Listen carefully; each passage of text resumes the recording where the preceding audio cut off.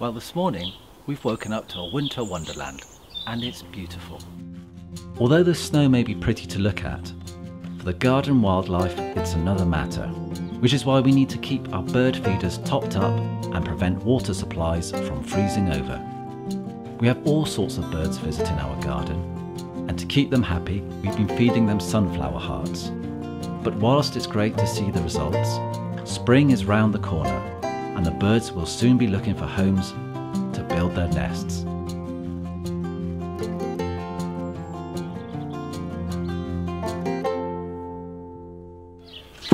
And that's why today we're going to build ourselves a birdhouse. I start with a length of gravel board or pine, roughly measuring 15 centimetres by 120 centimetres. I then make measurements on the one board for all sections of my bird box.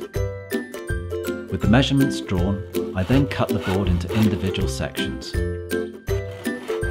Then comes the fun part. Taking the base, I pin the side and back panels together. With them firmly in place, I then go about making the hole in my box. Now, depending what birds visit your garden, the hole size may vary. Here I'm making boxes for both the sparrows and great tits. So the sparrow box will need a hole of 3.5 centimetres, whilst the great tit will require a smaller hole of 2.5 centimetres. Finally, attach the roof to the back panel with either masking tape, flashing strip, or a small hinge like the one I'm using. So there we go, 2 bird boxes, one for the sparrows and one for the blue tits. Now all I need to do is hang them and wait for my new tenants to arrive. And if you didn't know, then February the 14th to the 21st is National Nestbox Week. Since its launch back in 1997, the organisation has grown to become one of the most recognised awareness campaigns in the diary.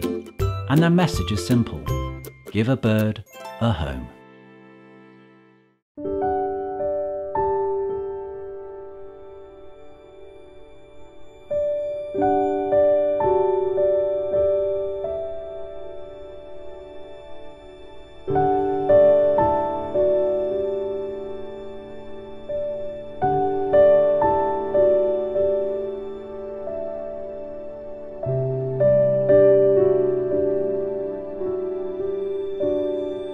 For more information or detailed instructions on how to build your own bird box, go to nestboxweek.com.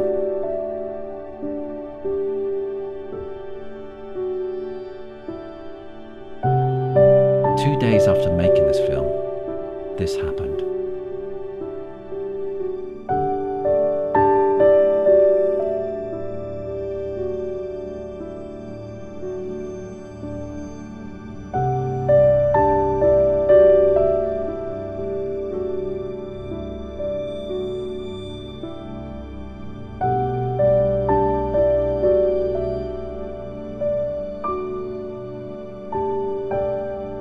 National Nestbox Week, February the 14th to the 21st.